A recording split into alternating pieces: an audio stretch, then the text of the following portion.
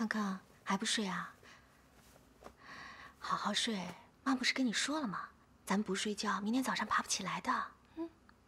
妈妈，我渴，我要喝水。好，妈妈去给你倒水啊。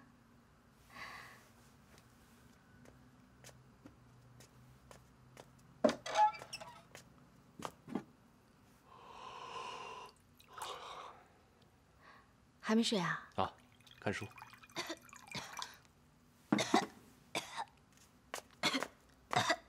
来，康康，水来了，咱们起来。来，1、2、3，来。怎么又咳嗽了？来，喝吧。怎么那么烫啊？怎么了？你看他浑身上下特别烫，是不是发烧了？会不会是癫痫犯了？癫痫是不会发烧的，他今天咳了1天了，是不是着凉了？康康，哎呀，你看，肯定是因为那桶水。什么水啊？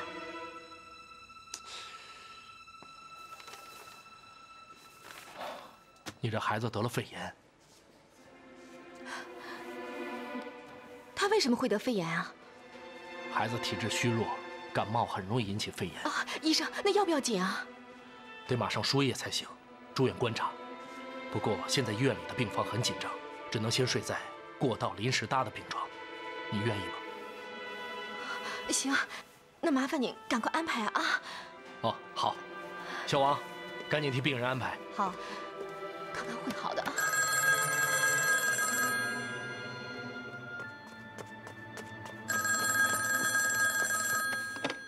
喂，麻烦找一下你们家姑爷。啊，您找姑爷啊？姑爷他出去还没回来呢。啊，您稍等一下，他刚好回来。姑爷，您的电话。好，谢谢薛妈。喂，俊杰，告诉你一个好消息，主编说了，他展开双臂，欢迎你这位优秀的新闻从业人员回到岗位上。哎，你小子什么时候方便来报社一趟？明天。来，康康，张嘴。来，你看啊，康康，这是大飞机，飞机是怎么飞的？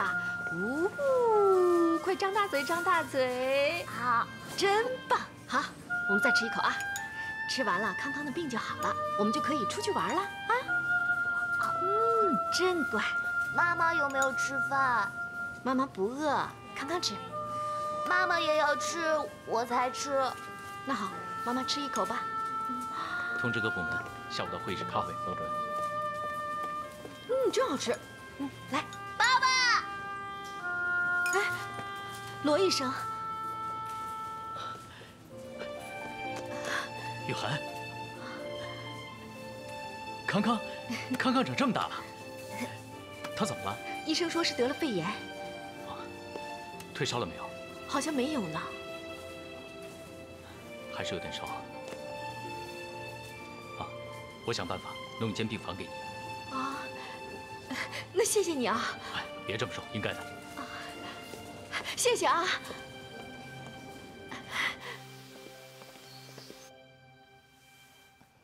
这里真舒服，爸爸真厉害。还难受吗？不难受了。康康，爸爸。哦，罗医生，这里还可以吗？这里很好，真的谢谢你了，罗医生。嘿，你也太见外了。康康叫我什么？叫爸爸。当爸爸的怎么能不帮儿子呢？康康，你说是不是？是，我最爱爸爸了。乖。爸爸，你为什么这么久都不来看我和妈妈？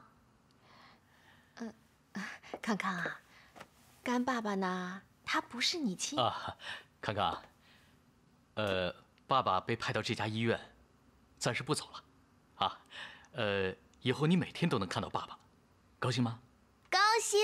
那你要乖乖听话，要乖乖睡觉，这样病很快就会好起来的，知道吗？知道，康康睡觉。睡觉了，真乖。来。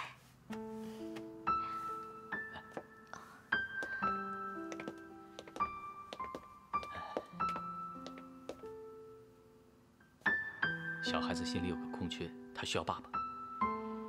既然康康把我当爸爸，你又何必这么认真戳破他的梦呢？孩子嘛，他太小了，我怕他太认真了，反而以后失望会很大。等他再大一些，就会明白这件事的，这你放心。罗医生，真没想到你还那么细心。我发现你就像个救世主一样，每次我们母子有什么困难和危险的时候，你都会出现。凑巧而已，也许这就是缘分。哎，你们几时来重庆的？那国栋他们夫妻来了没有？我和康康来了好一阵子了。梅大哥说要等上面的命令，嫂子呢又坚持不肯离开他。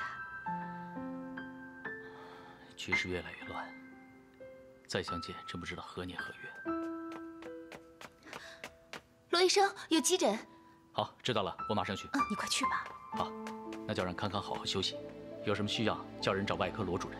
好，谢谢你啊。啊。爸爸，你不要走！哎呀，你还没睡着呢，啊？小鬼头，你还装睡？现在爸爸有点事，一有空就过来看你，你要乖乖听妈妈的话，知道吗？知道。康康乖，爸爸有急事啊。妈妈，爸爸回来真好。妈，不要再让爸爸离开我们了，好不好？好，那你听话，睡觉好吗？好。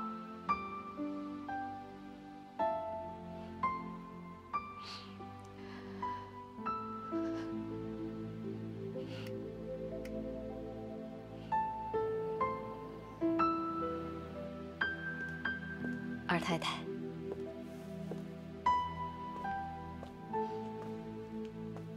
来，大家吃饭吧。我们就吃这些吗？今非昔比，大家凑合着吃吧。至于吗？非得装成这样？说谁呢？妈，我哪敢说您呢？我在说谁，谁心里清楚。我不清楚，把话挑明了说，省得大家猜来猜去的。我就是想说，谁非得把日子过得这么寒酸？是我让薛妈这么做的。无中生有，家里的日子都已经过成这个样子了，就不能凑合点吗？妈，您就别再装了。如果我们真的连房租都付不起的话，我们怎么可能住在这儿？您怎么可能吃得下、睡得着，还白养了一个人呢？我已经找到工作了。怎么没听你说起？他怎么会跟你说？你以为你是谁呀？妈，我也是下午才接到电话的，准备晚一点再告诉大家。是一份什么样的工作呀？是我以前工作的报社，他们也搬来重庆了，他们欢迎我再回去。真是太好了，老本行，称心又顺手。奶奶，哎，这里有一些钱，您收着吧，拿去交房租。哎呀，你刚开始上班，身上需要有钱，你留着吧。奶奶，我的零花钱也用不了这么多，您让薛妈给您买点补品，补补身子。不，你还是留着自己用吧。啊，奶奶，您就不要推辞了。在我面前演戏，演吧，我看你怎么演下去。坐吧。主编，谢谢你给我这个机会。欢迎归队。不过去前线可不比在重庆，你要有心理准备。郑宇跟我说了，为国家做事，我义无反顾。国家要强盛，就是需要像你这样的年轻人。哦，对了，战地记者随时都会有生命危险，有什么需要报社为你做的？我需要一笔安家费，家里安顿好了，我才会无后顾之忧。是啊，把家里的一切都安顿好了，你才能好好工作。主编，除非报社不要我，否则我这辈子都不会换工作。说吧，你要多少？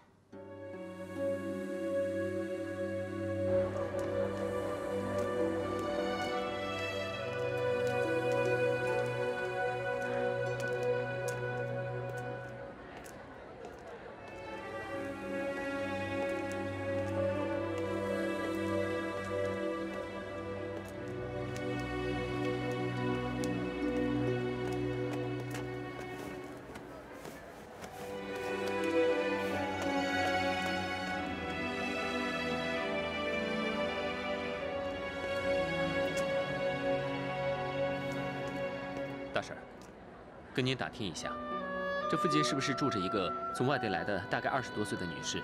她带着一个大概这么高、4、5岁的儿子。哦，你是说那个苏小姐是吧？对，没错。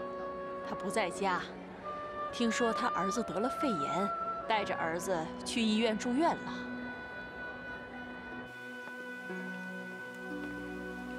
我想请问一下，一个4岁的小孩叫康康，他住在几号病房？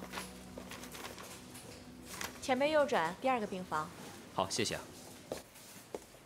康康的病情啊，已经控制住了，不碍事，你别担心。真是太好了，这回啊，多亏了你细心照顾，康康才能好得那么快。谢谢你啊。哎，爸爸照顾儿子，天经地义，别再跟我说谢谢了啊。这位医生怎么这么眼熟啊？爸爸，哎，康康，康康，来，让爸爸看看。哎呀，今天气色好多了啊！今天有没有乖乖听话呀？有，爸爸抱我。哎呦，好，爸爸抱。康康现在长大了，很重的，让妈妈抱。哎，不要，我们一点都不重啊！爸爸好久没有抱你了。我好想爸爸。来，康康，妈妈亲亲。来，让爸爸亲亲。妈妈亲亲。好。雨涵一家团圆，我跑来干什么？爸爸，我的梦早就该醒了。要多来看。在雨涵大着肚子回苏家的时候，我就该醒了。妈妈，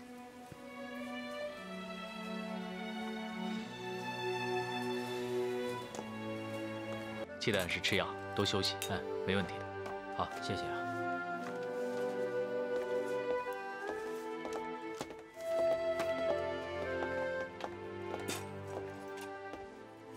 抱歉，你要等护士叫你以后再进来。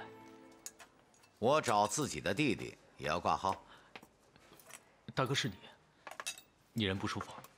我心里不舒服。我让老吴请了你几次都请不动你，非得我这个大哥亲自出马，你才肯回家吃顿饭啊？医院的人手不够，忙不过来，也真是走不开。你放着家里现成的生意不做，非要出来行医，弄得自己这么累，何苦呢？行医救人是我一生的志业，我不觉得苦。你这副臭脾气！大哥，后头还有病人等着看病，我不招呼你了。哎，行了，不用这么急着下逐客令。大哥，今天晚上我到你家里吃饭。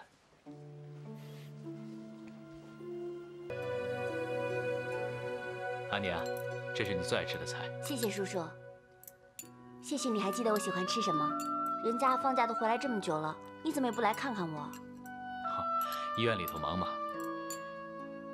我总不能跟病人说，你们大家先不要生病受伤，等我和我外甥女吃完饭，你们再来找我。那你可以让他们去找别的医生啊。大哥，我有件事想请你帮忙。什么事？我想推荐一个朋友到大罗上班。没问题。他以前干过什么？有没有沙场的经验？这倒没有。他来重庆前是教书的。哦，对了，不过他之前曾经在上海的大发面粉厂待过一阵子。他叫什么名字？苏雨涵。好人啊，你难得找我帮忙，我理应买你这个面子。但这次我真的是帮不上你。大哥，他当过老师，能力很强，而且他吃苦耐劳又负责任。不管什么样的工作，他都一定可以胜任的。您就给他一次机会吧。这些我都知道，因为这个苏玉涵已经是我大罗公司的员工了。这么巧啊！浩然，你一向不帮别人引荐，怎么对这个人这么特别？啊，他孤身来到重庆，人生地不熟的，我看他过得很辛苦，所以想帮帮他。叔叔，我看不只是朋友吧？你想太多了。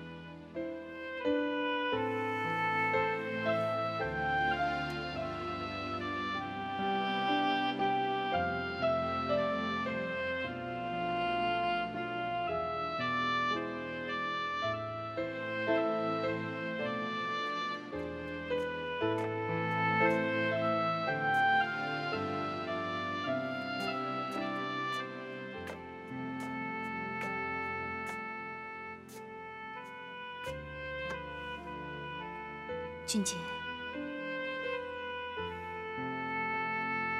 怎么还没睡啊？一回报社你就这么有冲劲儿，果然记者才是你最喜欢的工作。该做的事情总得做完嘛。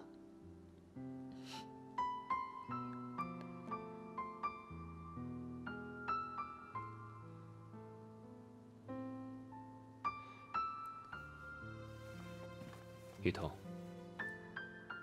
以后如果身体有什么不舒服，就要赶紧去看医生，千万不要等到气喘犯了再去啊。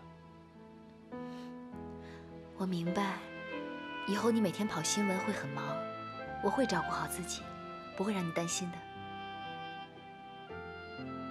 还有，要多关心奶奶。虽然她嘴上不说，但是苏家到了今天这个地步，她比谁都难过。这还用你说？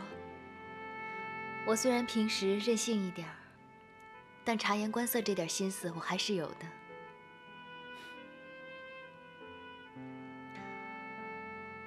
你以后呢，也别老是跟你妈妈吵架。她是嘴巴坏，可凡事都是为了你着想。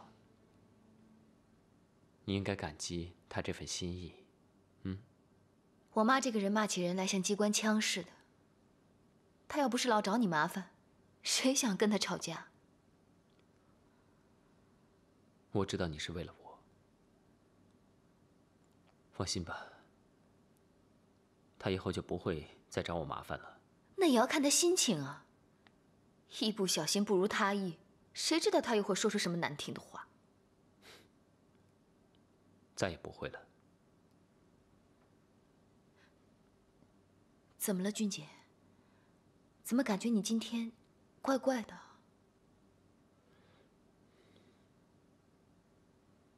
雨桐，我要离开了。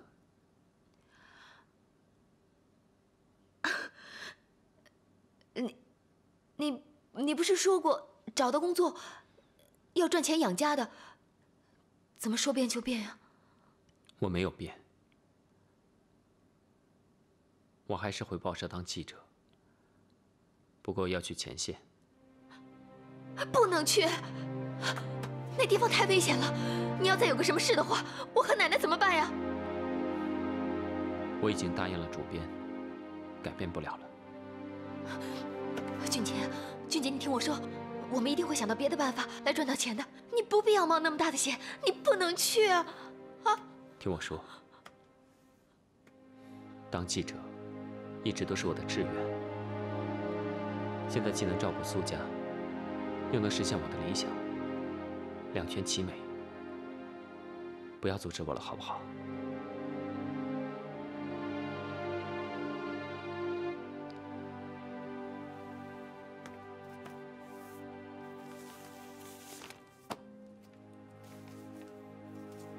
这份离婚协议书我已经签了字了，随时都可以生效。不用等我，找一个好男人嫁了。你已经在我身上浪费太多的青春了。我不要！我不要你走！我不要你走！我求你留下来！只要你留下来，你做什么都可以，我不会阻止你了，我不会和你吵架，我不会了，我求求你留下来！我错了，是我错了。你听我说，听我说，你记得要找一个爱你的人，千万不要找一个你爱的人，就像我一样，只会带给你痛苦。我不要，不要，不要！我不要！我求求你，君姐，你别走！我就等你，我只要你。你不要丢下我，我求求你了，我错了，你不要走。好了，别哭了。我不让你走。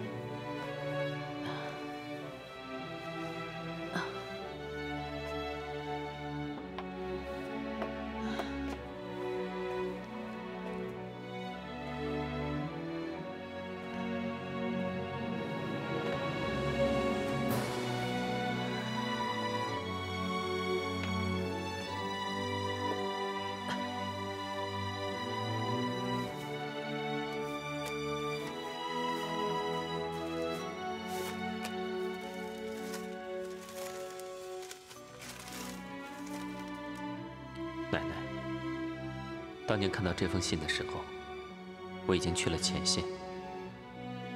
谢谢您这么多年来对我的照顾，我无以回报，只能留下这笔安家费，聊表心意。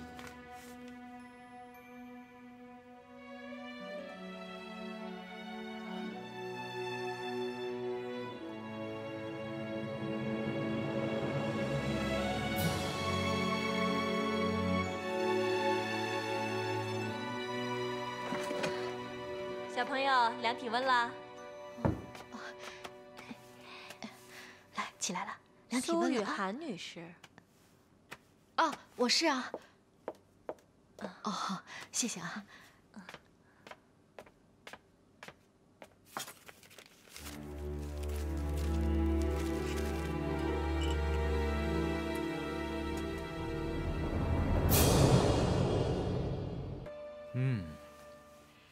情况好很多了，可以出院了。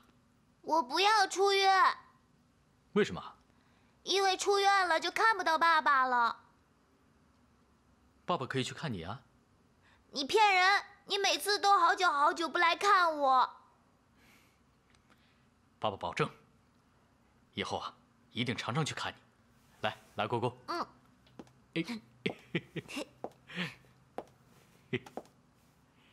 妈妈，对不起，刚出去办点事。妈妈，王小明的爸爸妈妈都住在一起，为什么爸爸不跟我们住？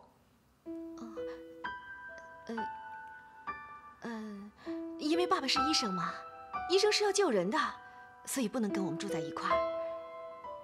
病人在哪儿，医生就得在哪儿，知道吗？知道。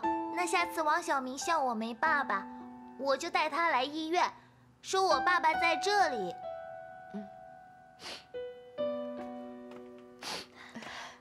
哎，来，于涵姐，见到女朋友了。上床啊！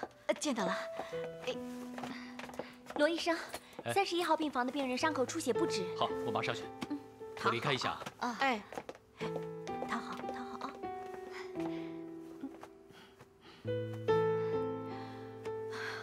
于涵姐，你怎么哭了？啊，没有，没哭啊，我就是不太舒服。那要不要紧啊？啊，没事的。哎，对了，你赶紧回去吧，在这耽误那么长时间了。没事儿。那这样吧，我先回去，晚上给你们送饭过来。啊，谢谢啊。乖啊。妈妈，刚刚爸爸跟我拉勾勾，说出院以后会常来看我。妈妈，你怎么了？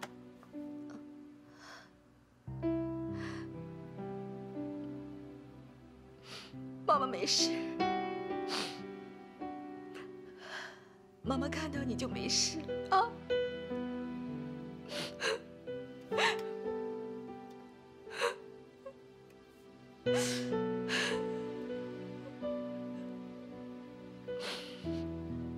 这药吃过了以后呢，还得再吃2剂。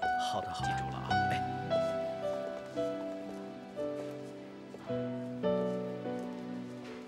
你这个病啊，一定要多休息，知道吗？好的，罗医生。罗医生，哎，什么事？我刚才去交钱，柜台说康康的医药费已经有人付了，我第一个想到的就是你。我说不是我，你也不相信，那就是我吧。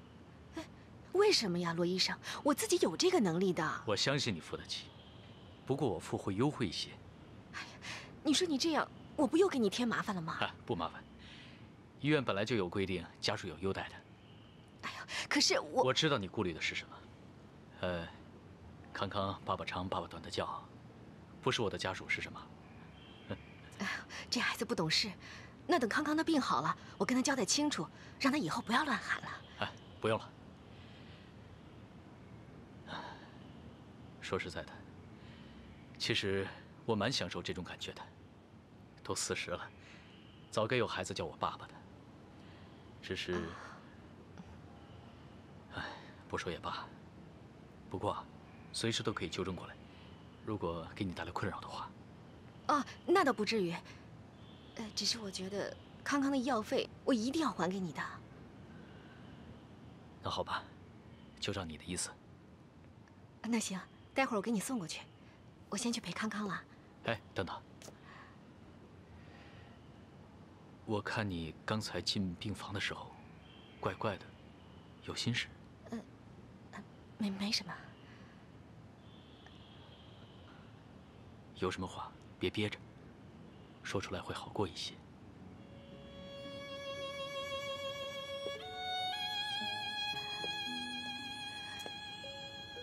因为我的关系，康康的爸爸可能永远都不会知道他有这么一个儿子，而康康呢，他也永远没有机会跟他爸爸相认。怎么会这样？因为我太自以为是了，我一厢情愿的去成全别人，我觉得我这么做一定能让他们得到幸福，可是到头来呢，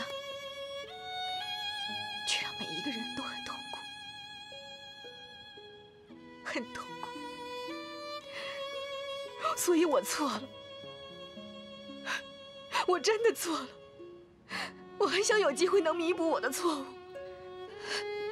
可是现在我都不知道。我都不知道我还有没有机会跟他的爸爸再见面。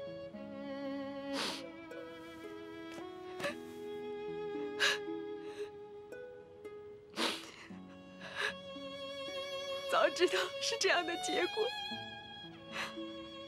我不会做这样的决定，我也不可能隐瞒这一切，不会。我能体会你的心情，因为我也做过同样的事，因此我的女朋友对我很不理解。为什么？你没跟她解释吗？她过世了。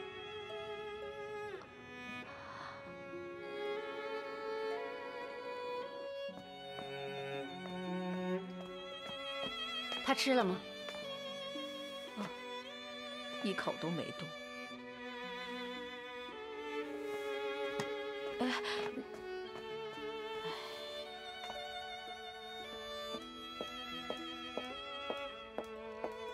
你一整天都不吃不喝的，你想干嘛？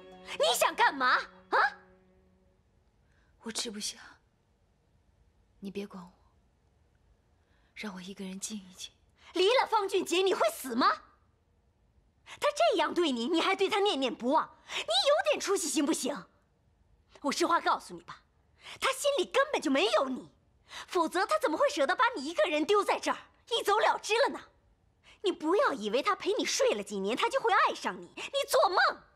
现在人家吃干抹净，你一走了之，你还傻乎乎的坐在这儿为他犯相思病。方俊杰根本就没有碰过我。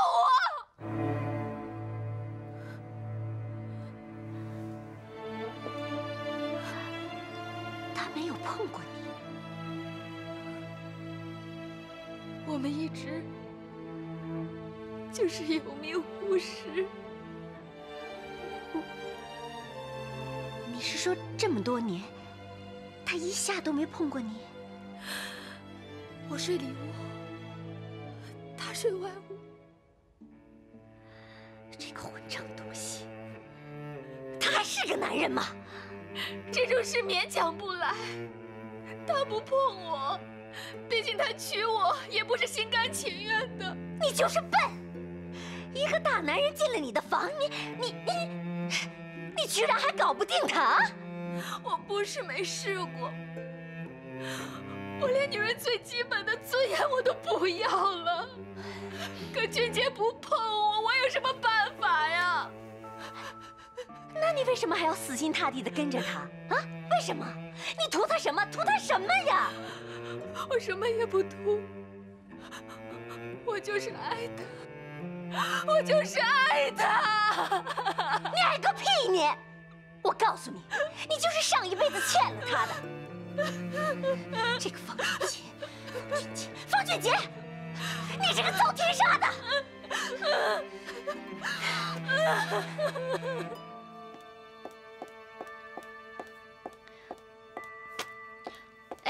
你儿子好点了没？啊，已经出院回家休息了，应该没什么大问题了。你呀，多给他煮点营养品，补补身体，趁年纪小啊，把身子补上来。体质强了，以后啊，也就没那么容易生病了。是啊，谢谢你的关心啊。苏雨涵，罗总找你。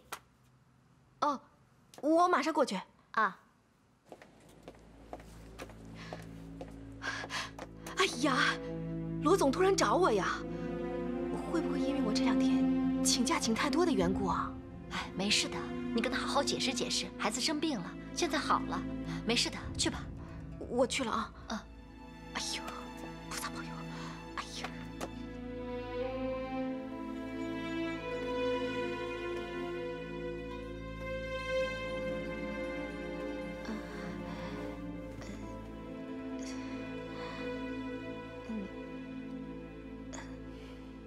对不起，我这2天孩子生病住院，多请了几天假照顾他。但是我向您保证，我一定会把耽误的工作给补上来，我一定不会耽误公事的。你孩子多大了？哦，快5岁了。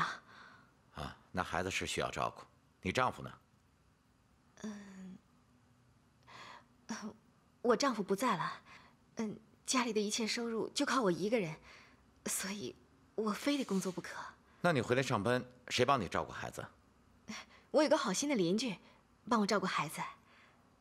那就好。找你来是因为，现在我们厂公关部缺少个负责人，我想让你来试试看。公关主任吗？你放心，待遇上是不会亏待你的。我不是这个意思，我不是在乎工资的问题，我是担心我自己没有这个能力。你做了酒会了，我给你的第1项任务就是负责统筹大罗周年庆典的庆祝酒会，你一定要竭尽全力为公司挣足面子。好，我一定会全力以赴。你先写个策划案报给我。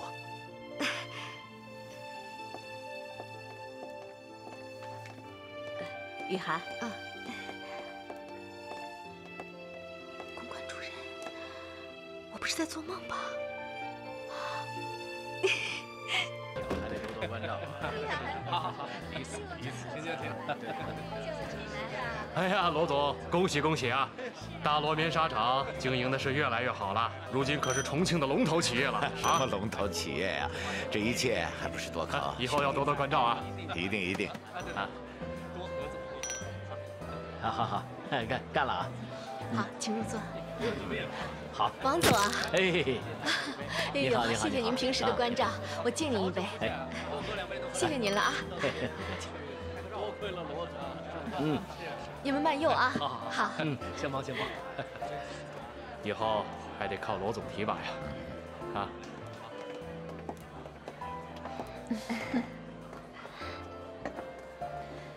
雨涵，二妈，你怎么会在这里？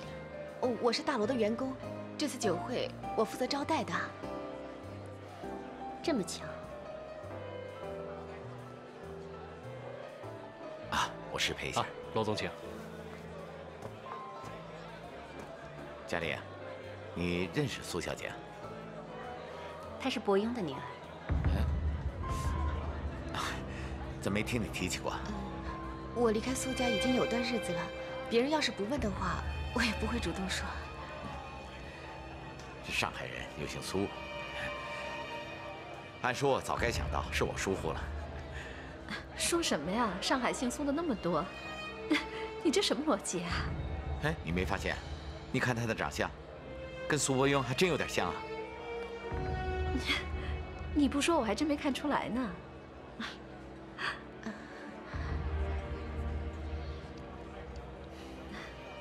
苏主任，那边有点状况，麻烦您去处理一下。哦，好，我知道了。罗总，有点状况，我先过去一下。好。失陪了。佳丽啊，看来你们母女之间好像没有什么感情啊。他妈是伯庸的3房。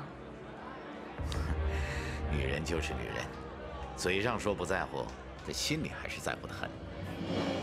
你什么意思？哎呀，你干嘛说这个呢？佳丽姐开开心心的来参加酒会，你干嘛扫她的兴啊？对不起，我食言了，我向你道歉。没事，只要别对不起人美就行了。你又扯哪儿去了？我这个人很念旧的，不像苏伯庸。好了，要叙旧以后有的是时间，不急于现在吧。哎，郝东，赶快带我们认识你的朋友吧。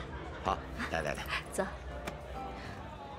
那边的点心已经快没有了，你快去加上吧，赶紧去啊，别站在这儿了啊。好的。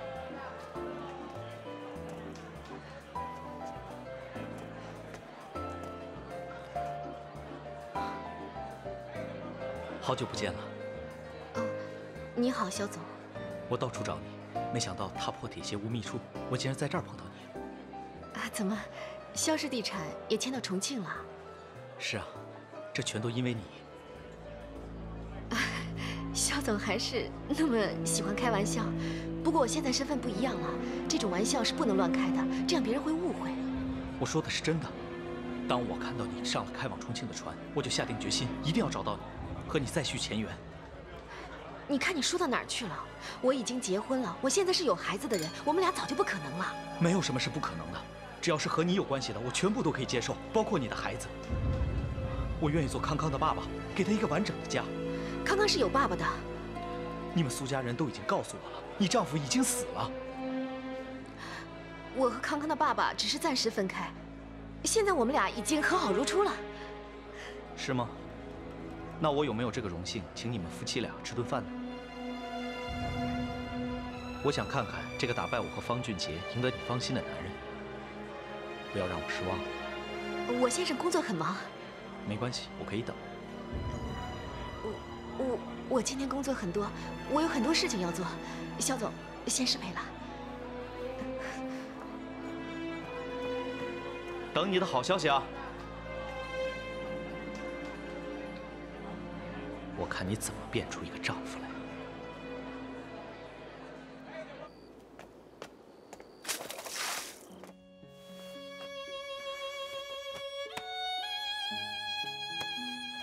肖剑又出现了，看来得换工作，否则他肯定没完没了。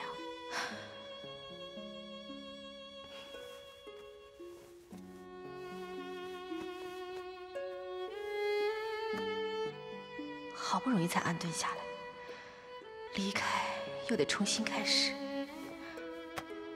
万一没办法顺利找到工作，我们母子俩的生活怎么办呢？遇到雨涵的事，该不该跟妈说？说了，妈一定会很开心，家里也多个赚钱的人。雨涵要是知道苏家垮了，躲都来不及，还能帮忙赚钱，别妄想了。再说了，万一他搬回苏家，那他和方俊杰又勾搭上了，雨桐就太可怜了。算了，就当没见过他。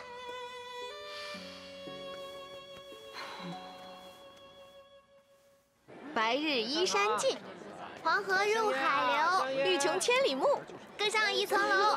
雨涵，去哪儿啊？我送你们吧。啊，不用不用，没事儿，反正相逢就是有缘，也顺路嘛。哎呀，不用了。哎，康康，爸爸呢？爸爸在医院，我去医院找爸爸玩。你爸爸在医院？是啊，爸爸说要看病人，不能来看我。好了，儿子，我们去医院找爸爸啊。好。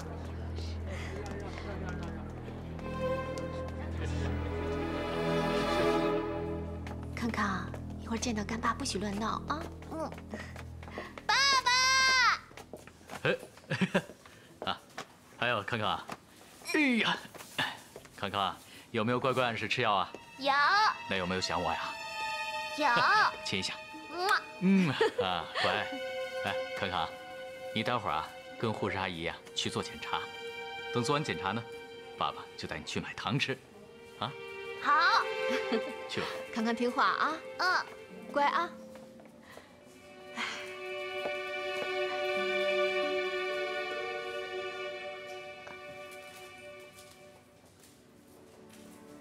浩然啊，你来一下，给你介绍个朋友。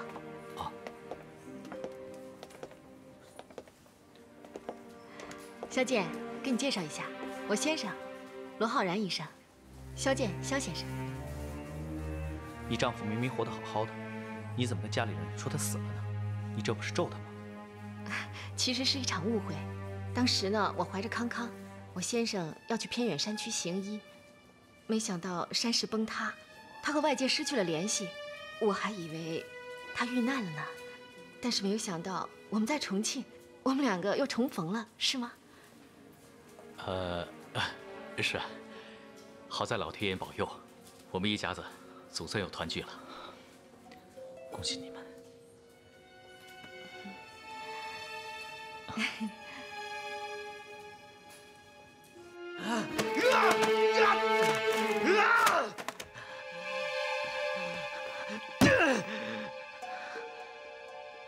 好不容易找到人，半路竟然杀出个程咬金，死人竟然活过来了！老板，你别生气嘛。天涯何处无芳草，对不对？你要找个漂亮女孩子很容易的，随便找一个嘛。不，我努力了这么久，我不甘心，我不会放弃的，我一定要得到雨涵。可她有丈夫了，老板。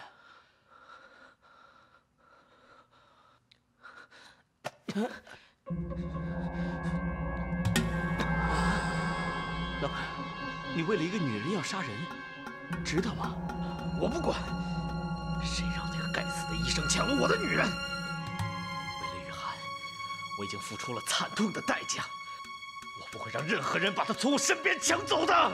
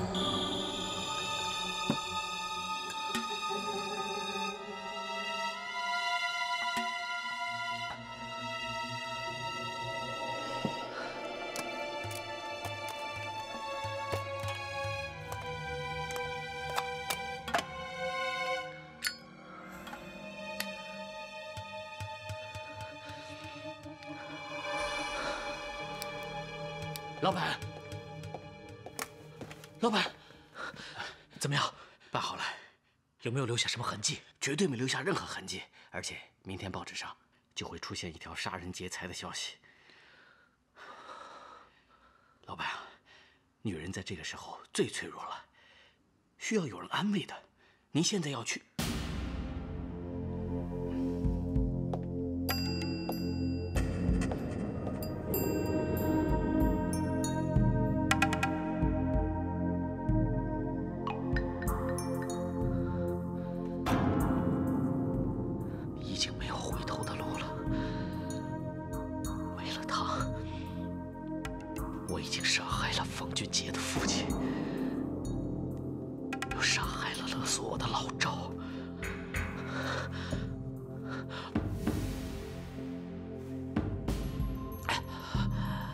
任何挡路的人都该死！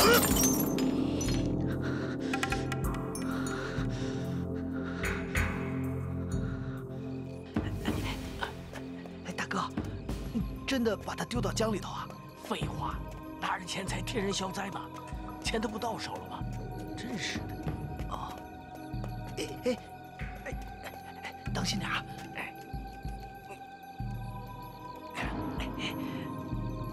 小心脚底下。哦。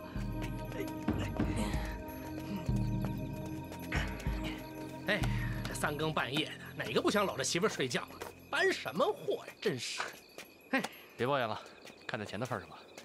你没娶老婆，你不懂。嘿，哎，怎么了？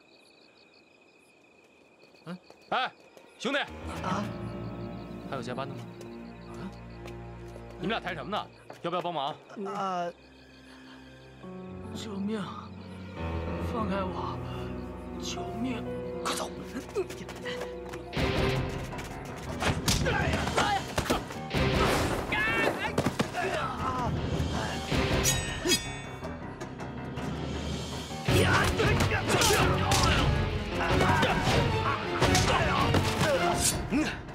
哎，志伟，小心！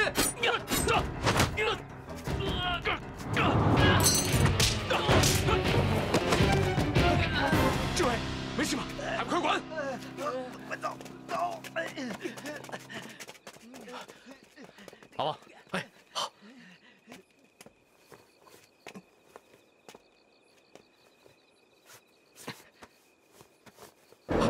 你看，先生，先生，先生。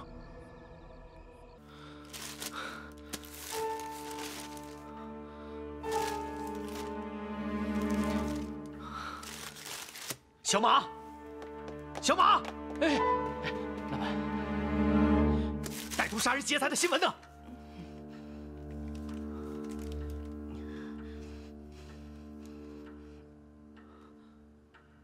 不是办妥了吗？老板，我正想跟你说，人跑了，究竟怎么回事？我也不知道，突然之间来了几个黑帮，就把人给劫走了。什么？黑帮的人也卷入了？你个没用的东西，你是怎么办事的？我真不知道，我们的人把他抬到码头，突然之间出现2个黑帮的人，就把他给劫走了。我告诉你啊，是你用人不当，你出了事情，你别扯上我。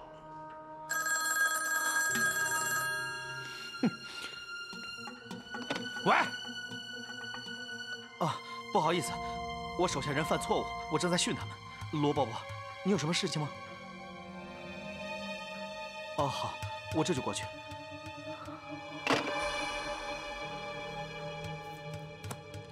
大罗面纱厂周年庆典酒会办得非常成功，你辛苦了。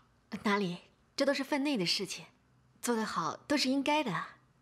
好啊，果然是苏伯庸的女儿，有风范。你们苏家还有什么人？我还有个奶奶健在，二妈，我姐姐，还有一个姐夫。有个问题你别介意啊，苏家怎么会舍得你流落在外啊？本来嫁出去的女儿就是泼出去的水嘛，也不应该老待在娘家。娄总，肖总到了，请他进来。是。那我就先去忙了。好。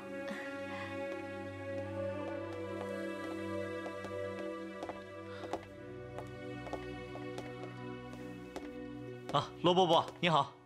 啊，请坐，请坐。您是想清楚了，对沙坪坝的别墅有兴趣，想投资？我是说有没有现成的别墅，要高档的，因为有个朋友急着找房子。哦，这样啊，先让我想想啊。罗总，干什么？没看见有贵客？对不起，事关紧急，罗医师被人打伤了，送到医院里去了。哪家医院？就是罗医师服务的那家医院。什么人打的？不清楚，警方还在调查。我马上过去。不好意思，肖先生，我得赶紧去医院，咱们改天再谈吧。啊，这罗医师是您什么人？是我亲弟弟。帮我送一下肖总，把车帮我备好。好的，肖总这边请。谢谢你们了，不过这个案子还请你们多多费心，尽快找到凶手。娄总，放心吧。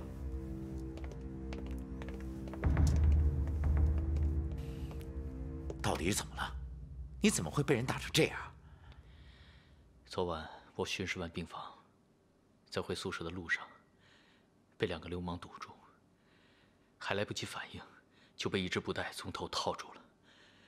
看样子是抢劫。那你以前有没有见过他们？没有。岂有此理！竟敢在太岁爷头上动土，也不问问这是谁的地盘！你安心养伤，有什么需要马上告诉我。我没事的，你不要管，警方会调查清楚。本来我是不想让他们通知你的。你不通知我，你通知谁啊？你是我的亲兄弟，你干嘛弄得那么生分？做生意忙嘛。好了好了，我知道你不想欠我的，是不是？那就当哪天我出了事，你再回报我，好不好？怎么样，感觉好点没有？我没事，谢谢你。啊，我给你介绍一下，这位是我大哥。啊，他是我的救命恩人，要不是他，后果不堪设想。哎呀，谢谢啊，谢谢你，不客气，谢谢了，举手之劳。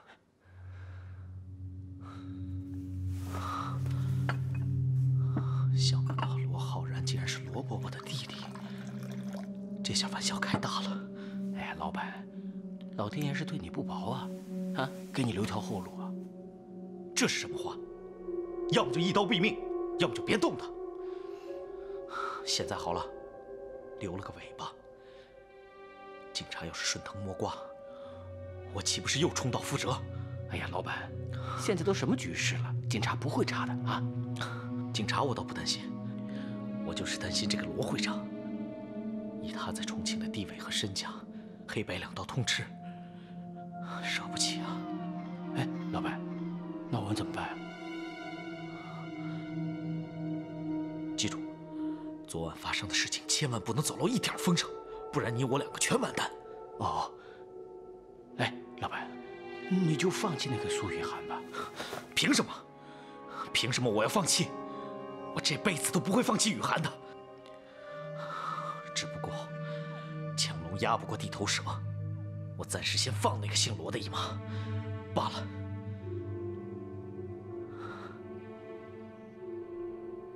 本台消息：昨晚我军与日军在陇海铁路地区进行大规模的防御战役，双方战况激烈，死伤无数。刚一吃完饭就听这些，伤亡人数正全吐出来。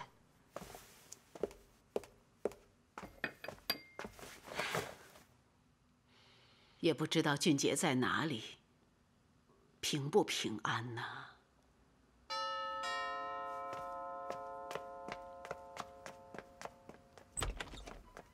老夫人，老夫人，是姑爷同事郑玉先生。老夫人，你受伤了？俊杰呢？怎么没跟你一块回来？我跟俊杰在跟着国军部队跑新闻途中，遭到日军突袭，我和俊杰被冲散了。不久那一带就沦陷了。那他人呢？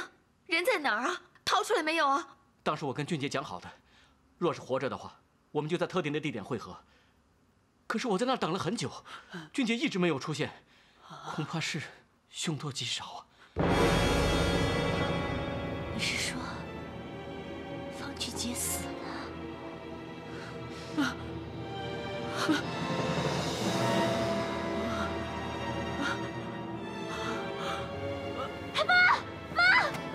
老夫人，奶奶，雪妈，赶快叫车！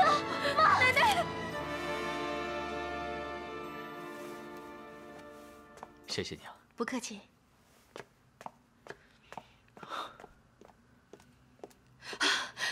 你怎么来了？罗医生，你要不要紧呢？啊？我没事，你看我这不是挺好的？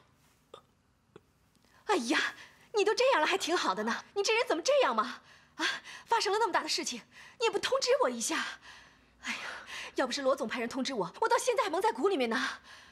你白天要上班，晚上要照顾康康，也够你累的。我怎么能忍心麻烦你呢？我跟康康，我们母子两个麻烦你到现在呀，难道这应该吗？一点不麻烦。那所以啊，我来照顾你也是不麻烦的。啊，好，那下回我再有任何病痛，一定立刻通知你。哎，别，没有下回了，真的没有下回。以后呢，你就平平安安的，无灾无祸，一切都会好的，啊，都会好，都会好的。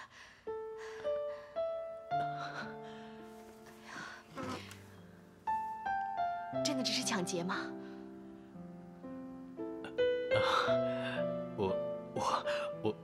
你放心，我没事的。已经很晚了，你快回去陪康康吧。啊，他夜里找不到你啊，肯定会害怕的。我不回去，康康有他舅舅陪，我就在这陪着你好了。说实在的，你在这儿陪我，我也没法安心睡觉。你快回去吧。啊，再说了，这医院里的护士们也会对我多关照的，这你放心。回去吧，啊，回去吧。那你有什么事的话，一定要通知我啊！你一定要小心啊，罗医生。好。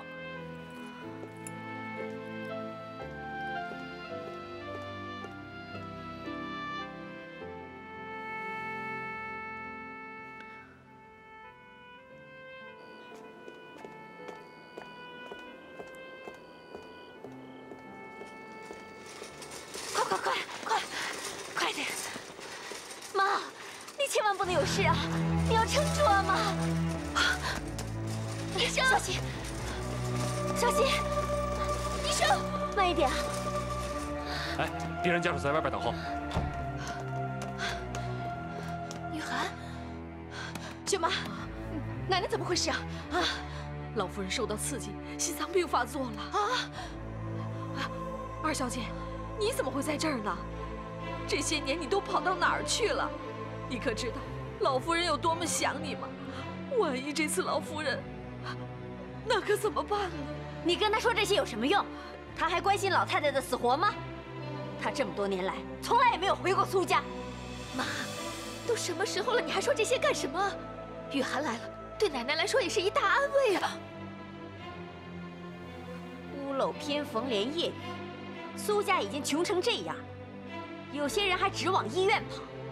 这老天爷是不是不给我们苏家生路了？你以为奶奶想这样啊？要不是因为俊杰，雨桐，妈，将心比心嘛，有一天你也会老的。我说的不是这个意思，我是说，万一奶奶有一天倒下了，什么都没有交代，今后我们苏家该怎么弄？怎么弄？难道你希望奶奶到死都扛着咱们苏家的担子啊？行了行了，不跟你说了，反正我现在说什么都是错的。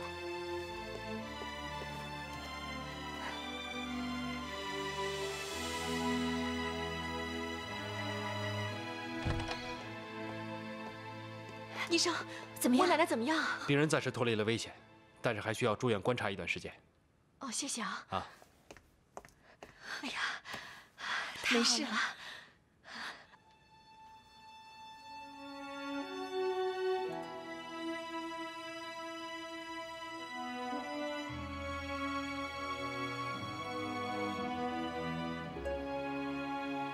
苏家现在已经没什么钱了，你不要以为找到借口照顾奶奶就会有什么好处。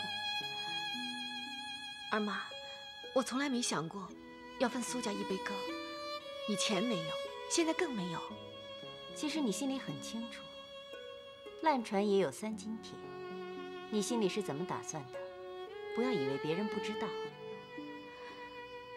那这样好不好？为了消除你的顾虑，那就不让奶奶知道我来过，这样可以了吧？这样最好。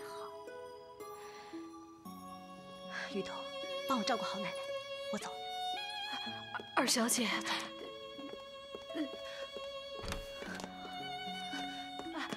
雨涵，雨涵，妈，老夫人，您终于醒了，真是谢天谢地呀！我，是不是雨涵来过了？我听到雨涵的声音了。啊，妈，哪有什么雨涵啊？你一定是把雨桐听成雨涵了。也是啊，哪有这么好的事啊？唉，我身边的亲人一个个离我而去，我还活着干什么？你们不该救我的。老夫人，您别这么说，老夫人。我说的是心里话。我活得太久了，也太老了，我也应该早点死算了。老夫人，您是苏家的主心骨，有您在，漂泊在外的子孙心里都有个线拉扯着。您要是走了，那根线就断了，苏家的人可就真拉不拢了。老夫人，这是为什么？我的雨涵和知伟这2根线为什么凑不到一块儿？不，二小姐她，你有雨涵的消息吗？啊？不，有吗？我是在想，无论二小姐人在哪里，心里那根线永远和老夫人您连在一起。有机会，他会回来看您的。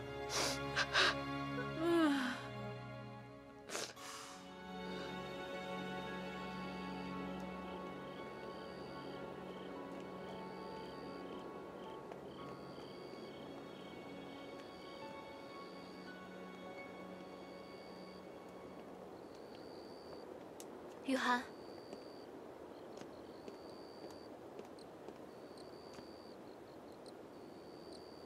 有件事情我不想说，可又不得不说。俊杰俊杰怎么了？他身陷沦陷区，生死未卜。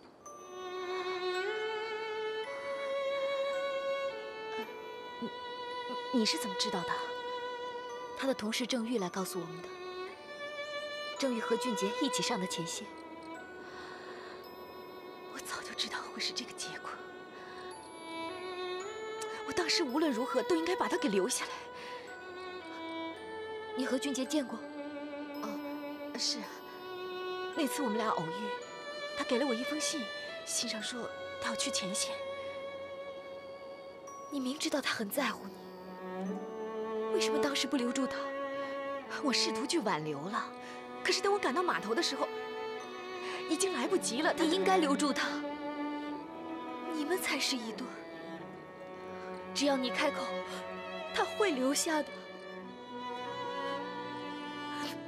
相信我，我是真心的。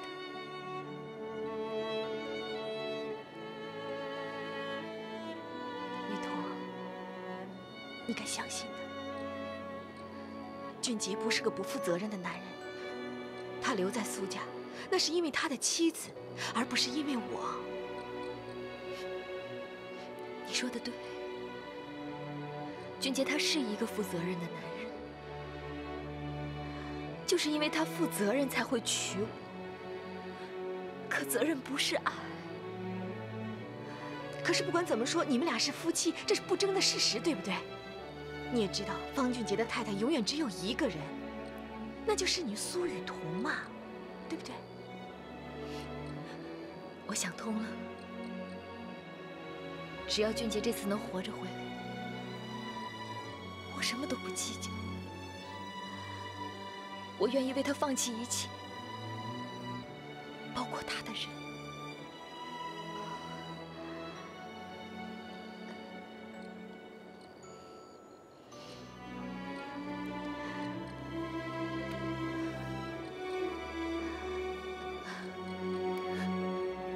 雨涵，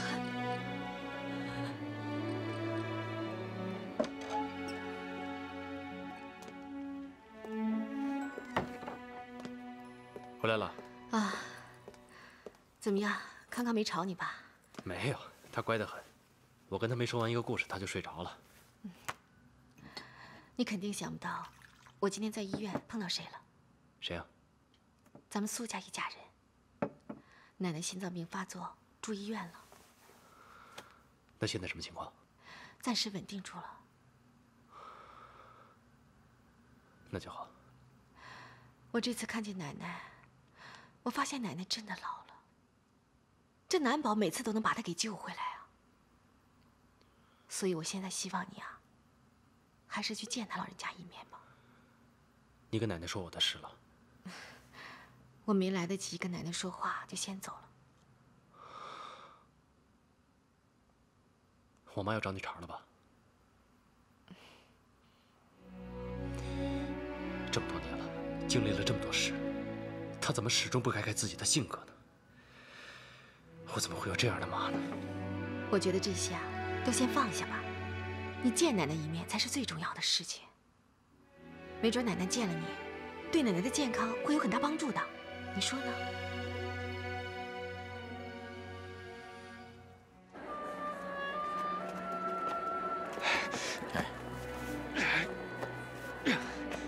慢点啊！先把这个鸡拿进去啊！哎，哎呦，哎呀，康康今天这么乖呀，帮奶奶摘菜呢。等我长大了，要帮爷爷炒菜。哎，嘿，康康真乖。不过康康长大了啊，可要干大事，不能像爷爷这样，整天躲在厨房里，见不了世面。哎呀，他还这么小，你跟他说这些，他听得懂吗？哎，小孩子嘛。这话跟他多说说，他自然就懂了。康康，爷爷带你去买冰糖葫芦。好，哎，走。哎，好喽。康康，要给姐姐买好吃的啊。他们俩活脱脱的一对祖孙呐。你呀，不结婚生孩子，害得你爸呀拿别人的孩子过干瘾。又没人娶，嫁谁呀？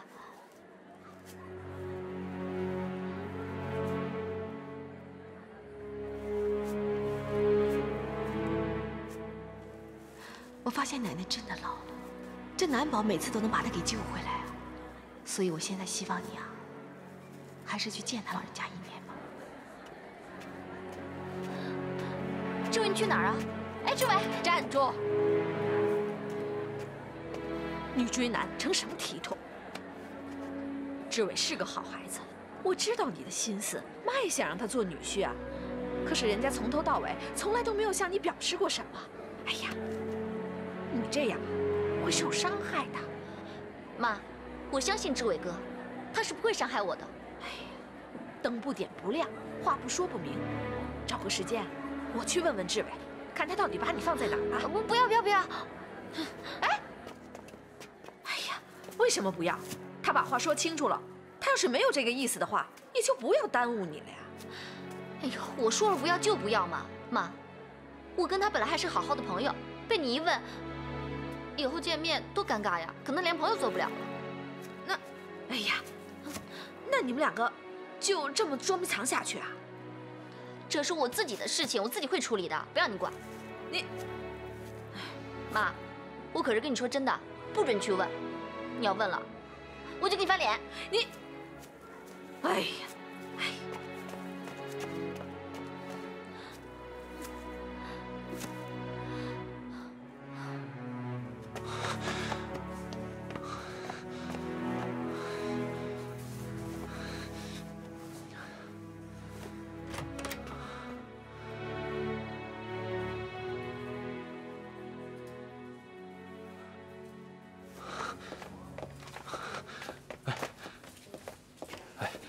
麻烦问一下，18号床的老太太在哪儿？哦，你说苏老太太？对，她刚刚换了病房。换了病房？哎，你帮我查一下她在哪儿？等一下，35号那边。谢谢啊。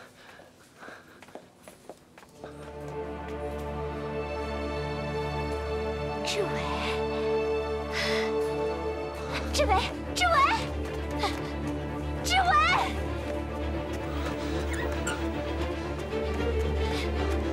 志伟，志伟，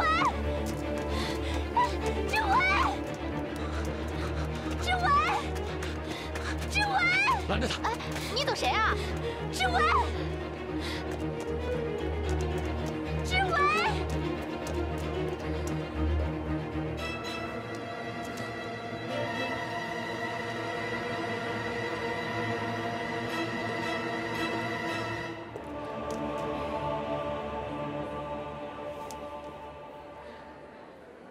对不起，本店还未营业，你晚点再来吧。我进去找个人，找个人。没营业就是没营业，里面只有我们家人，没有你要找的人。我明明看到一个人进去了啊！我说没人就没人。哎，你这神经病啊！嘿，你个小泼妇，给你脸你不要脸，你还骂人呢你！哼，踩着我的地盘你也敢骂人？再闹！再闹我可不客气了。你想怎么着吧？我数到3，你得走人。再不走的话，1、2、3。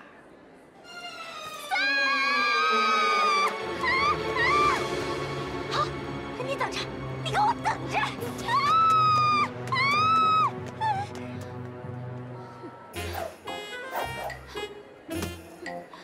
佘太君的龙头杖在此，谁敢乱来？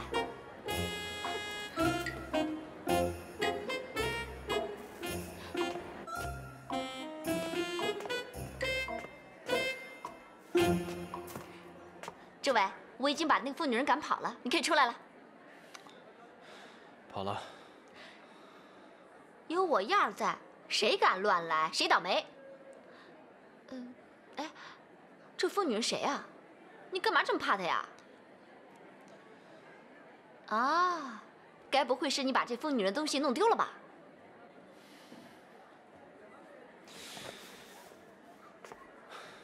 她是我妈。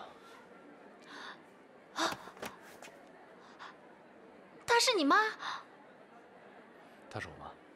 啊，那刚才我还拿笤帚把她打了呢。哎，你为什么不早说呀你？我一点都不想跟这个人扯上关系。他是我一生中最大的耻辱。你们之间到底发生了什么事情，让你恨成这样啊？哎，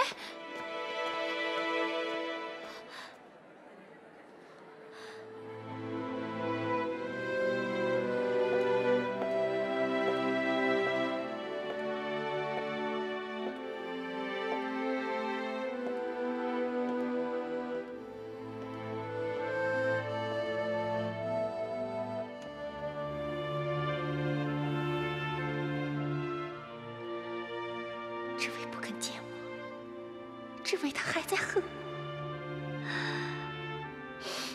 志伟，难道你真的永远都不会原谅我吗？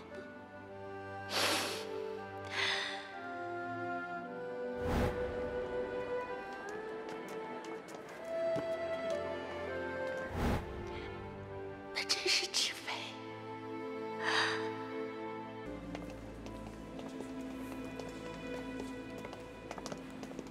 二小姐，你自己事情多就别忙活了，老夫人这儿有我照顾就行了。这是我的一片心意啊！我现在既然不能出面见奶奶，那我总该为奶奶做点什么，否则我这心里面真是不安呐。哎，真是个孝顺的孩子。哦，对了，薛妈，你一定要记住啊，我的事情不能跟奶奶说啊。她好不容易清醒过来，不能再受到刺激了。行，我知道了，只是委屈你了。哎呀，我委屈什么呀？赶紧吧，给奶奶送过去，否则就凉了啊。那我先走了。好。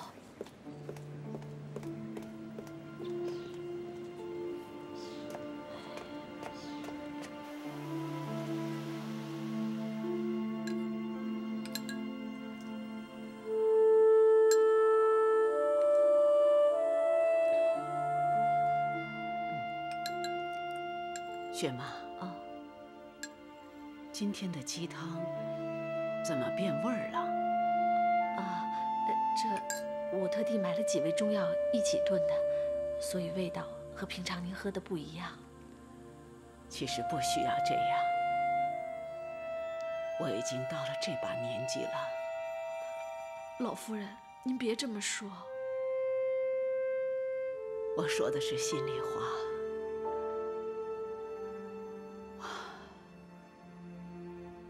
我现在唯一希望的，就是能够再见到志伟和雨涵，能够再见他们一面。我死都瞑目了。现在，我真觉得好累，真的好累。我想好好休息休息。雨涵小姐没事，她好好的。你怎么知道？我那天做梦，梦到雨涵小姐了。哎，做梦怎么算数呢？奶奶。哎，你来了，大小姐，怎么样？今天感觉好一点没有？好多了。那就好。哎，薛妈，我妈呢？哦，二太太说去交住院费了，就没有回来。肯定又是去打牌了。哎，别说他了，目前这种情况，他还肯留下来，跟我们同甘共苦，就已经很不容易了，别再怪他了，啊？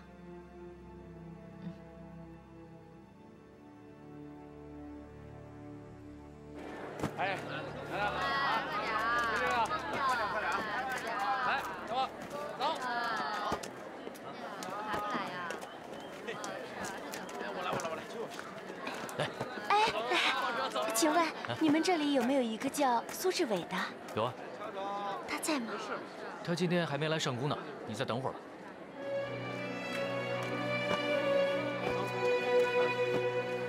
快点啊！好嘞，好嘞，啊。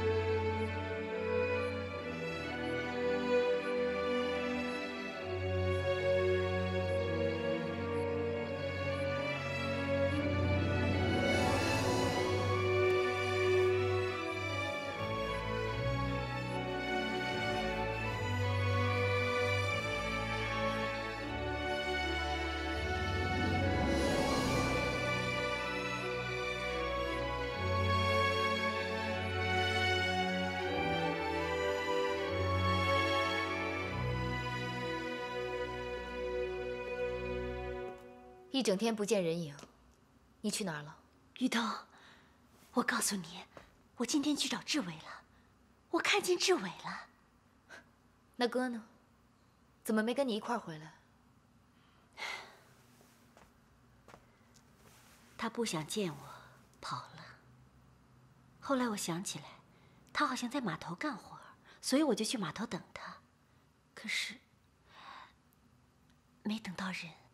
如果忍不住手痒去打牌就明说，干嘛拿哥当借口？我干嘛要骗你啊？我真的去找志伟了。反正哥也不会回来，随你怎么说。雨桐，在你的眼里，我真的就那么自私，那么坏吗？就是。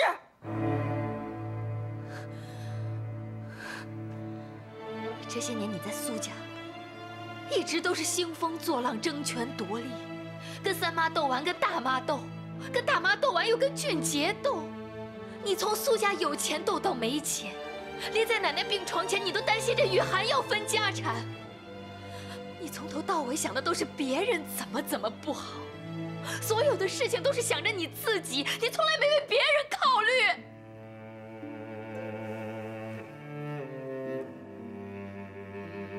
你就是这么看你妈的吗？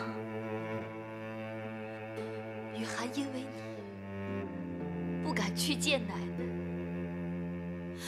可你想没想过奶奶思念雨涵的心情啊？你这是一个做媳妇儿应该做的事情吗？没错，这些年来我一直在争，一直在斗。可你有没有想过，我是为了谁？不是为了你和志伟吗？你少拿我们当借口！你问过我们需要什么吗？问过我们愿意接受你昧着良心斗出来的结果吗？我不想要，哥也不想要。好，就算你以前是为了我们俩，哥哥现在已经走了，我现在也开始自立了。我求求你，拜托你，不要再为我们俩去争去斗，你可以收手了吗？你现在跟我说这些，难道你没有享受到我挣来的好处吗？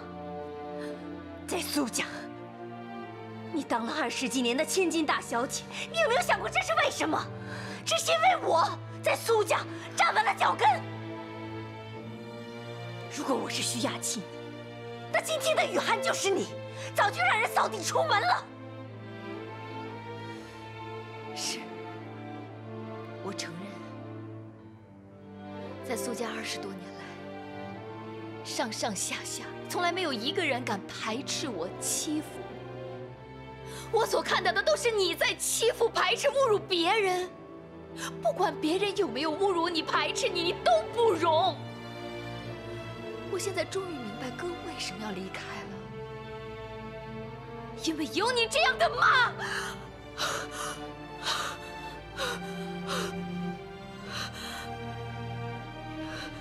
你敢再说一遍？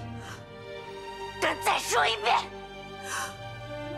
你要真希望志伟有一天能回来的话，那就请你先做到，让哥看得起你吧。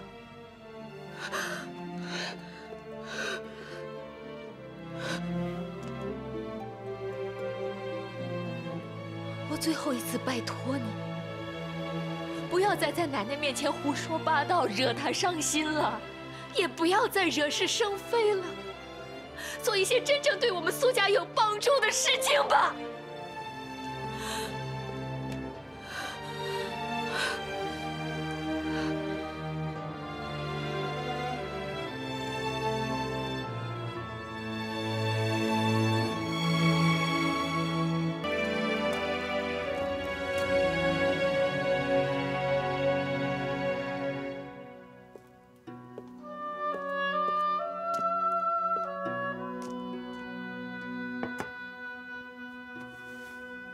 怎么了？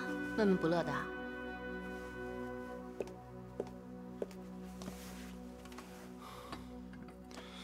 我考虑离开这儿。为什么？今天在码头，我终于被我妈找到了，我不想见她。那你是打算就这么一辈子逃下去？如果有必要，我会。那你想过奶奶吗？你舍得奶奶吗？还有燕儿，你打算怎么跟她交代啊？我现在真的顾不了那么多了。约翰，我跟你说吧，你真的不懂我的痛。我只要见到我妈，我就会想起我是个私生子啊。那我呢？我不也曾经被人骂是野种？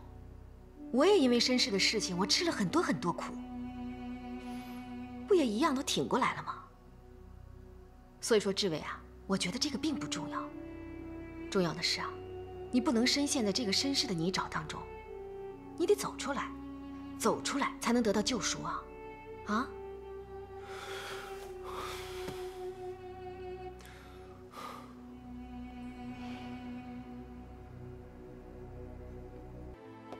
哎，你来多久了？怎么没人告诉我？我知道您忙，公事优先嘛。这么说，你找我是私事啊？没错，沙坪坝的别墅找到了，正好有一个大客户要移居海外，急着卖房子，价格也很公道，就看您的朋友是怎么想的了。那有人住过的房子会不会有一些损坏？啊，那房子我去看过了，才2年多，现在还跟新的一样，非常气派。好吧，我相信萧氏地产邵东家的专业，你帮我谈好价钱，应该给的佣金我照规矩来，1分都不会少你的。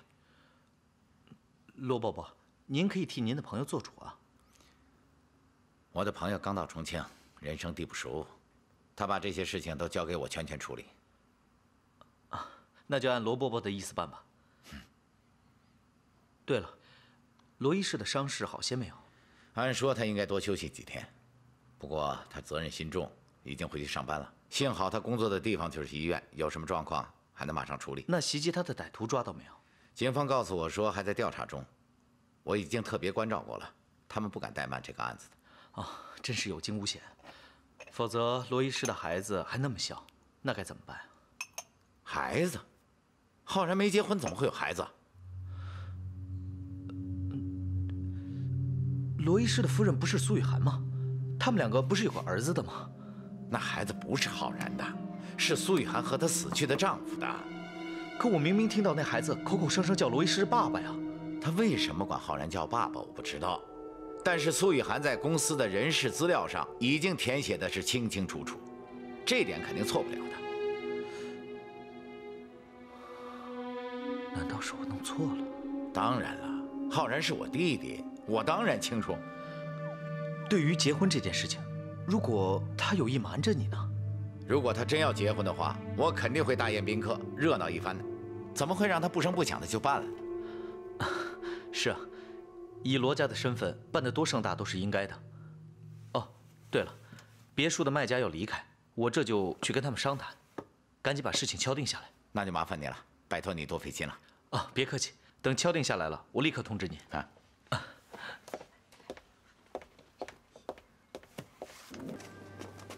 雨涵，我听说那家店的衣服还不错，那咱们哪天去看看呀？是啊。我先走了。好。鲜花送美人，雨涵，这束花代表我对你的心意。谢谢你的好意，但我现在的身份不能接受你这束花，谢谢。我知道你还是单身，罗医生只是康康的干爸。我说了，我跟我丈夫只是还没有重新住在一起。这是罗总亲口告诉我的，难不成你欺骗你老板？况且结婚生子是喜事，罗医生怎么会瞒着自己的亲哥哥呢？再说了，以罗家的条件，犯不上让你把孩子交给保姆，自己抛头露面，在外面赚这些辛苦钱。来，给我一个机会吧。小姐，不管我有没有丈夫，我都不会接受你的感情，所以你不要白费心思在我身上了。我们永远不可能。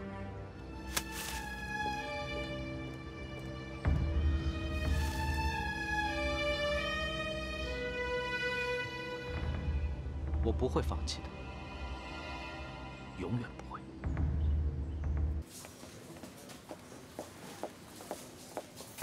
护士小姐，我是来交苏老太太的医药费的。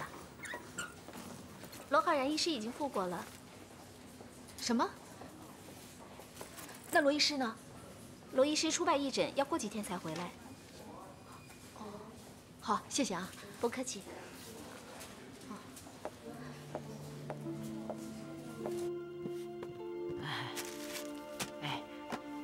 护士小姐，我这次住院一共花多少钱呢？罗医师已经帮您付了。罗医师？是啊，听说是苏雨涵小姐拜托他的。雨涵？雨涵在哪里啊？我也不知道，是罗医师让我这么说的。哦，谢谢你啊。雨涵也到重庆来了，真是出人意料啊！可是，这孩子，人都到医院来了，为什么不来看我呢？您看他上班又要带孩子的，抽不开身吧？那搬回家来住不就行了？不管怎么说，家里人手多，可以帮他带孩子嘛。不管，这回呀，就算绑，也要把他跟康康绑回来，跟我们住在一块儿。是，一家人住在一块儿比较好。是啊，哎，薛妈，到柜台再打听一下，那个叫罗医师的。找罗医师干嘛？哎呀，找到罗医师，不就找到雨涵了吗？妈，您别着急，重庆呀就这么大，一定会找到雨涵的。哎呀，但愿如此吧。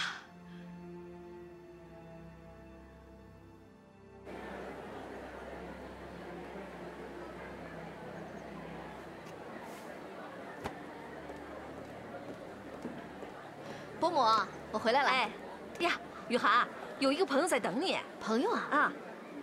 我去看看啊。哎，好。这个呀，康康跟谁玩呢？雨涵，康康，你过来，到妈妈这边来。你过来。妈妈，你这是干什么呀？我和康康玩得正开心呢，对吧，康康？叔叔一会儿给你买糖吃，好不好？好。不好。小姐，我跟你说，以后没有我的同意，你不能随便接近康康。你紧张什么？好歹我们以前也是朋友啊，你的风度都到哪儿去了？对你这种自以为是的人，不需要风度。跟妈妈回去。叔叔再见。哎，康康再见。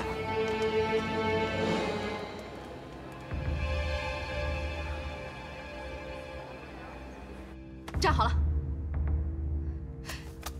不准玩了。妈妈怎么跟你说的？妈妈说别人家的东西不要拿，你为什么不听呢？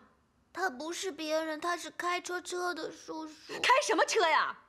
妈妈不允许你去拿别人的东西，就是不能拿，知道吗？知道吗？为什么？什么为什么呀？你知不知道他是什么人呢？啊？你知不知道他会做什么事啊？你站稳了，把手给我。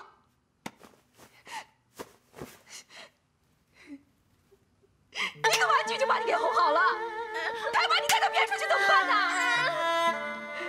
你让妈妈到哪里去找你啊？你说话，你说话呀你！我不敢了，你走开！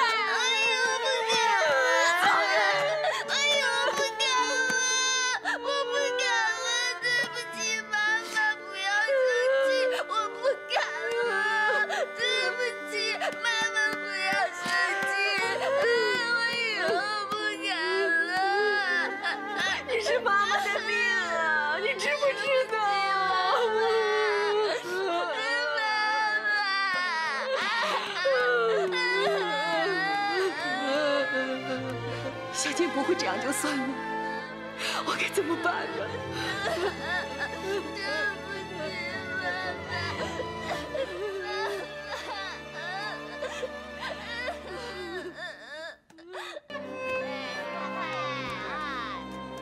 看这个好不好啊？这个很好的。哎，看看这个多新鲜啊！哎，你来一个吧。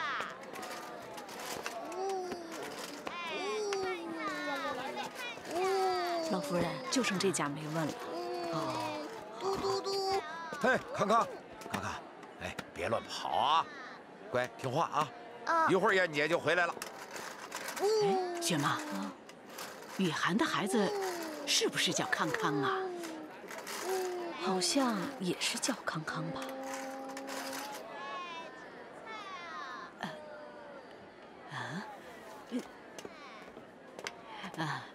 你叫康康啊？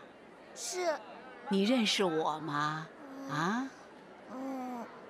不过你很像我家里照片上的婆婆。那你可以告诉婆婆，你妈妈叫什么名字吗？雨涵。哎呀，真是啊！婆婆家里呀，有好多你妈妈小时候的照片，你想看吗？想。哎，那你要到婆婆家去吗？好。哎，快跟婆婆走啊！哎，找到康康就不难找到雨涵小姐和志伟少爷了。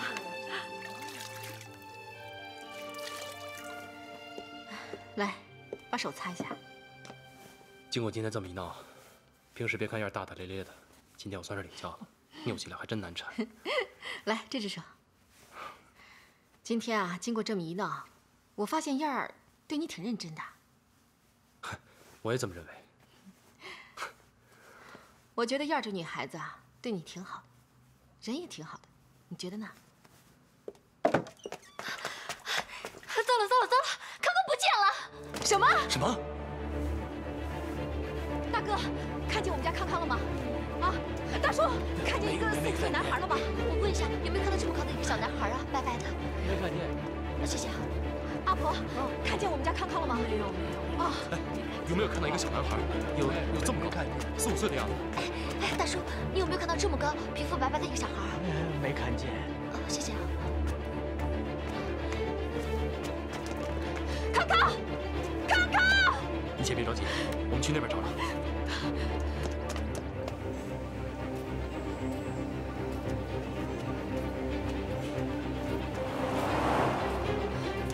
志伟，怎么样啊？找到没有？没有。那怎么办呢？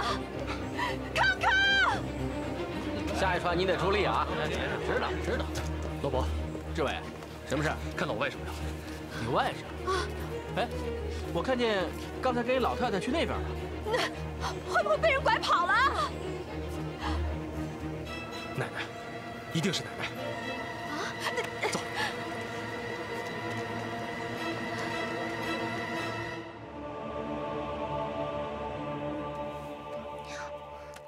好不好吃啊？好吃啊，好吃就多吃一点。婆婆这里有好多好吃的，你待在这里天天都可以吃。可妈妈说小孩子不能贪吃，贪吃会蛀牙。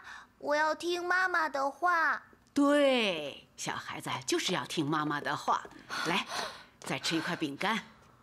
康康，妈妈，你去哪里了？啊？你知不知道妈妈到处找你啊？啊！你跑这么远干什么？啊！你知不知道妈妈到处找你啊？别打他！你知不知道妈妈到处找你啊？知不知道啊？不要打他！雨涵，是奶奶的错，是奶奶的错。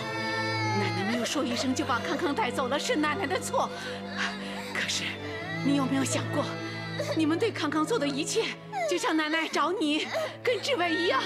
你有没有体谅到奶奶的心情啊？啊！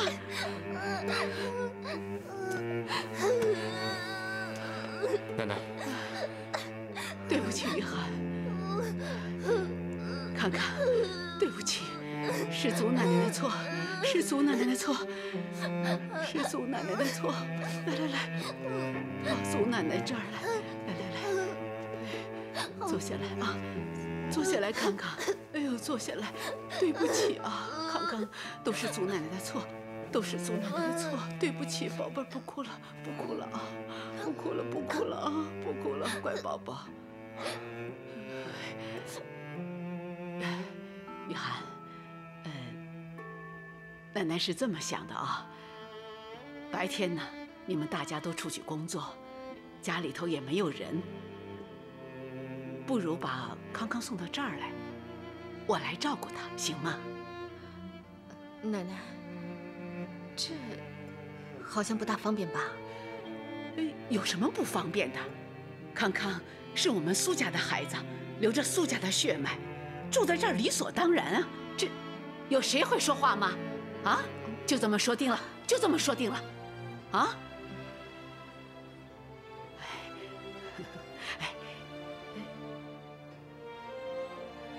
这位，你是不是也该搬回来住啊？啊？奶奶，我在外边自由自在惯了，您还让我在外边待着吧。是啊，养儿养女有什么用啊？长大了就到外头去了，嫌我老人讨厌，没有一个愿跟老人住的。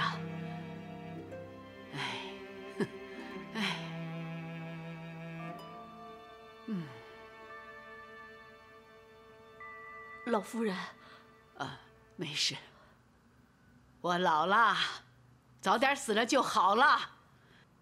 哎，少爷，你刚走的那些日子，老夫人想你想的，眼睛都快哭瞎了。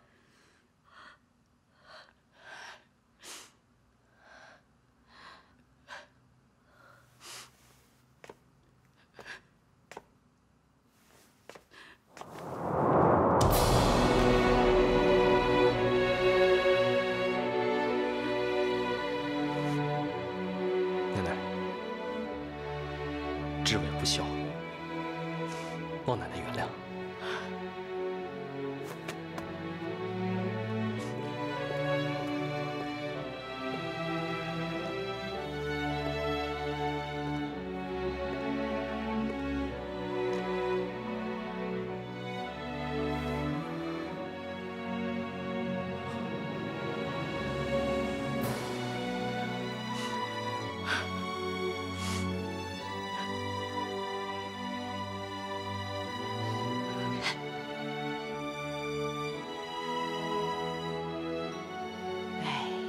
真的好久，我们全家没有聚在一块儿吃饭了，真是太高兴了。来，吃饭。啊，志伟，你在外面吃不好，来，多吃一点啊。来，奶奶，您吃。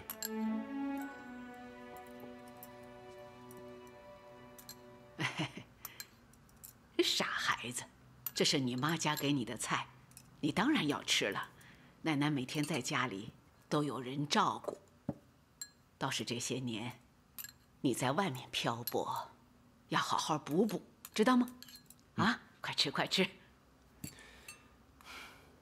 康康，吃块肉，快快长大哦。谢谢婆婆。康康，不能叫婆婆，要改了，要叫祖奶奶，叫啊。祖奶奶，哎，乖。哎，我们这个家呀，好久没这么小的孩子了。康康一来呀，整个家都暖暖的，真窝心呐！啊，雨涵，多吃点，别客气啊。奶奶，您不用担心我，我自己来。哎。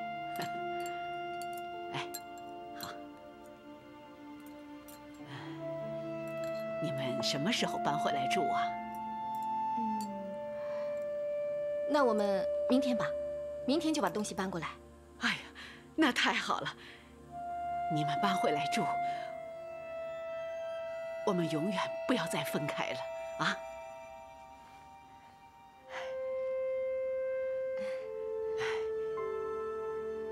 佳丽，你说呢？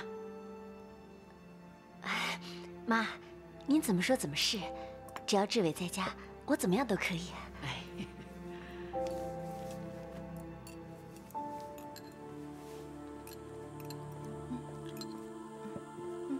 奶奶，哎，这是我的工资，虽然钱不多，也算是我的一片心意吧。工资？哪儿来的工资啊？这个月我在肖剑的公司上班。我怕您担心，所以就没敢告诉你。你每天早出晚归的，就是去上班啦。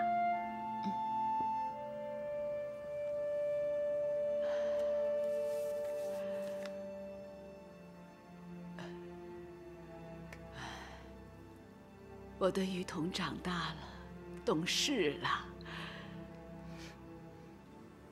身体不好，要多多注意身体，知道吗？奶奶，我会的。你的工资奶奶收下，谢谢。我们吃饭。啊，奶奶。哎，以后我的工资也全拿出来养家。谢谢。奶奶。哎，还有我一份呢。啊，谢谢你。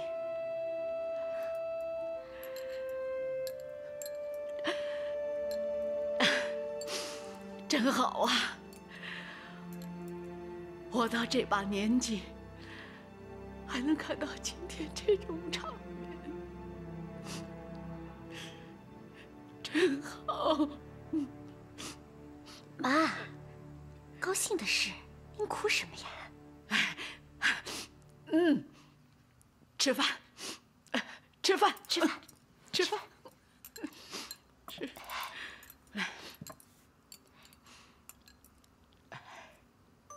君姐，我们一家团聚了，就少了你一个。你到底人在哪里？是生是死？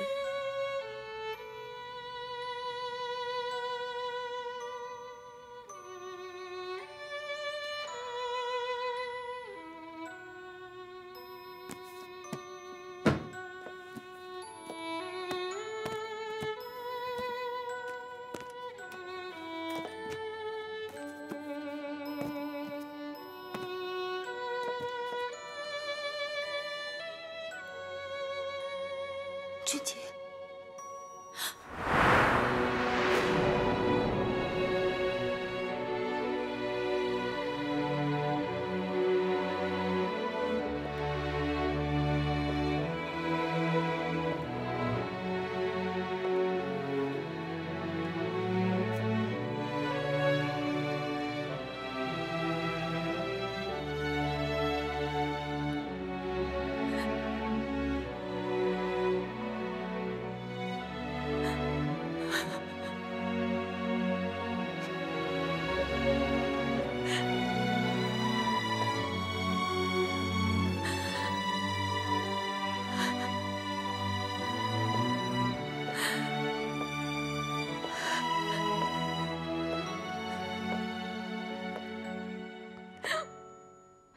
还是没有俊杰的消息。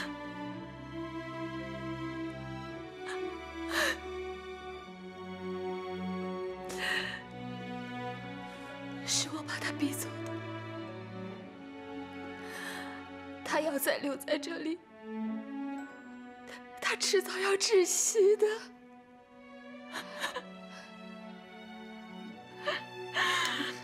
我不好，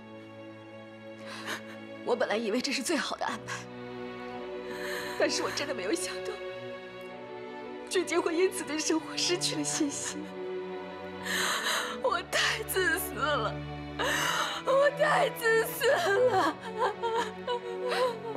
姐姐，你不要自责，这是我们预料不到的，真的，是因为我的任性，我不顾一切，我破坏你跟俊杰的姻缘，我对不起。怎么是你破坏的吗？我自己不要的，我自己放弃的，跟你没有关系啊！不是的，雨涵，是我害了俊杰，雨涵，是我害了俊杰。你说，他万一有个三长两短怎么办？你不要胡说！没事的，知道吗？没事的。姐姐，俊杰他就像平常一样，他去了很远的地方去上班，晚了嘛，没有回家。相信我，没事的啊，没事的，对不对？没事没事。哎呀，雨涵，雨涵，